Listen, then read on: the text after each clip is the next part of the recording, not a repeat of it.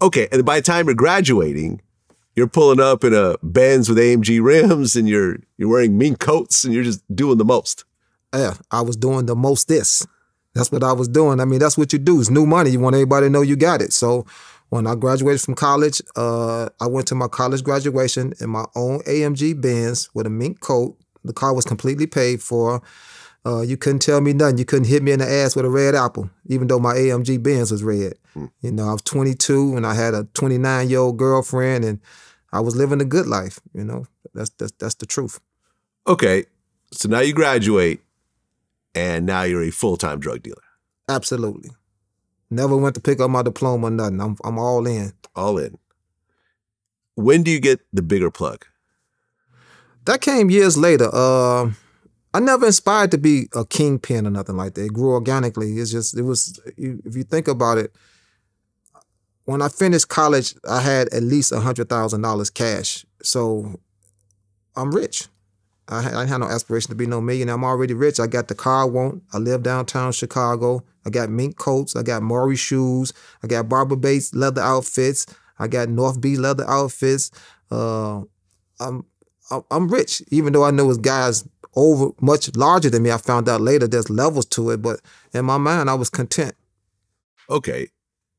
And a couple of years later, you actually get a bigger plug.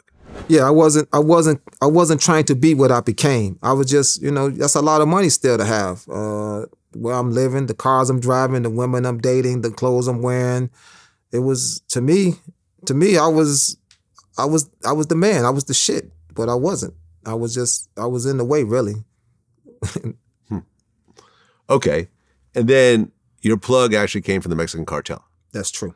How did that plug come together? I talk about that in my book, where a guy who I was dealing with, he ended up getting murdered, and I ended up inheriting it through a bunch of layers of things. You know what I'm saying? Just it happened, and I go into great detail about it. Where initially, I want to say initially I got 50 keys from them or something like that. Initially, that's like right off the top, they gave me 50 keys, in front of me 50 keys, and I want to make sure I tell the story correct. No, the first time I seen them, I think I got 200 keys.